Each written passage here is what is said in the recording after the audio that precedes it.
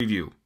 Now, right now, Microsoft has plans to show more consumer features with the system, but as of right now, there's only so much we can look at, as it is very early pre-release software. Right off the bat, I'm just going to make a few disclaimers. 1.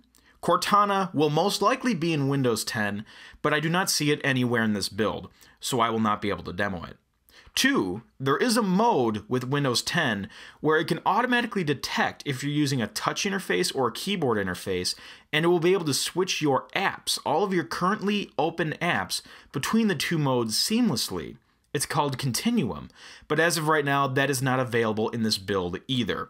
So I just wanted to get those two out in the open right there. Let's start with literally the start menu. Everyone wants to know, did the start screen go away? Yes, it did. You can still turn it on if you want, but by default, for a keyboard and mouse setup, the start menu now looks more familiar. Microsoft will still give you the option to have your live tiles here, which I like in some cases to get quick glance information there, but having the traditional program list is also very handy for many users. Jump lists are also still in here, so you can hover over an icon and get to your jump lists. Speaking of icons, as you will notice, some icons do look new, but some still look like the old generation icons. Those will all be changed in the final version, most likely, but not all of them are changed right now. And there is an All Apps button to get to my programs here in this list, even folders. My account options are right here, change picture, lock, and sign out. And the shutdown, restart, and sleep options are up here too. And the search is right here, so I can search anything, like account for account settings, and I get those options up there. But I can also get some information from the web. Another change to note with the addition of the new start menu is that it actually is resizable, so you can drag the top of the menu and flatten it out if you want more of a wide interface like this. Or you can stretch it up to make it nice and tall. The next thing I want to show is how modern UI apps run in a window. One of the great things Microsoft is doing with Windows 8 currently and Windows 10 is that developers don't need to develop for multiple different platforms. Windows 10 is going to run on all the devices, phones, Xbox, tablets, typical PCs. And Microsoft has ways for keeping it all under one roof, if you will, but still having the interfaces tailored towards each of the systems. So for example, I'm on a mouse and keyboard setup, and if I open up a typical Win32 app that runs in a window like this, it runs as you would expect, and you even probably notice some of the interface changes like the thinner borders and the new animation effects. But when you ran a modern app in Windows 8, it would switch to that full screen modern UI environment. Well, no longer. So if I open up an app, it now puts it in this window here. So these apps used to be modern UI full screen apps, but now you can have them in a convenient window. You can still run them in full screen if you want, and with the Continuum features, when you have a touch interface only, and that's what the system detects, it will automatically throw those apps into full screen as well. So that's really handy for multitasking. And another cool feature is that this menu right here is essentially a replacement for the Charms bar. I can get to the search right from here. Share options, settings. I click it, and the sidebar just slides right out, and I can control everything right from there. And the full screen option is present there too, and I can just take this app full screen if I wish, or I can go back up to the bar and say exit full screen, and it comes right out. I'll show off another modern UI app just to give you a better feel. I'll open up the music app. Again, in a window, very nice. And I can even snap this using the keyboard shortcuts too. And let's say I want to open up another modern UI app. I can just snap like that. So very efficient, and it runs perfectly alongside your typical Win32 programs that you already know and love. Since we're talking about multitasking, let's get back to that task view button that I was talking about earlier. So when you click the task view button, you get a bird's eye view of all of your open windows. So I can switch to my home folder here. But let's say now I need to switch to something else and it's in the background. I can click the task view button and switch to a different window.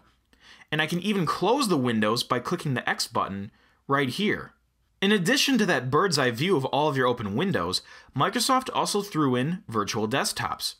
So if I click that button again, I can add a desktop right here and switch to it. Now, there's less clutter. As you can see, the taskbar adapts. There's little lines underneath the icons. That indicates that they're open, they're just not open on this desktop. If I switch back to another desktop, you will see that the icons change a little bit to indicate that those apps are open on this desktop. But that's nice for multitasking. I can have all of these apps running here and then have separate apps running just on this desktop. So if I wanted to open up WordPad, I could then do that and work on a document just on this single screen. Okay, so now I can switch back to Internet Explorer, for example, and have all of my other apps here too, and I can interact with them and then switch back to this.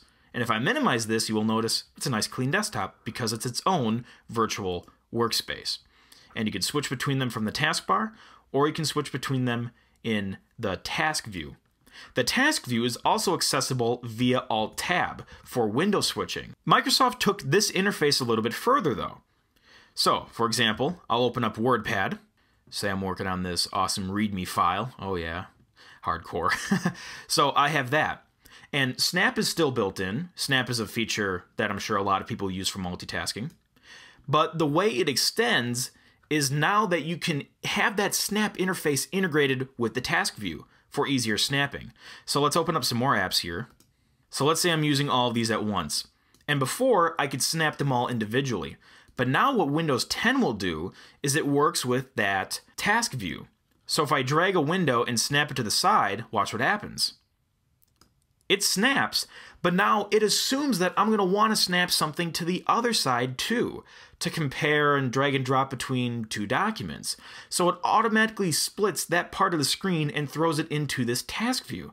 So when I choose an app, it comes forward and snaps automatically. I can drag it into the corner,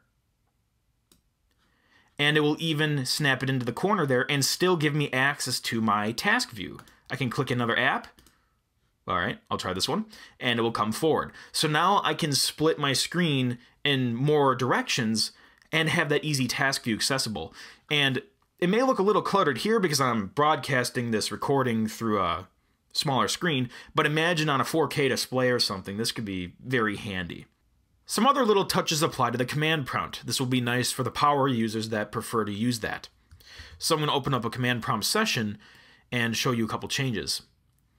For starters, the window is a little more flexible. I don't recall previous versions being flexible like this. You couldn't stretch the window across the whole screen. So that's a nice little touch.